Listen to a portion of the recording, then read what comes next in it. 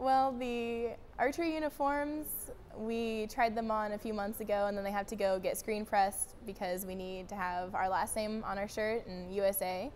And then the things that we got in London, we went through processing. And so basically put on a pair of thin shorts and a thin shirt, and they hand you a couple big suitcases full of stuff, and they say, try this on.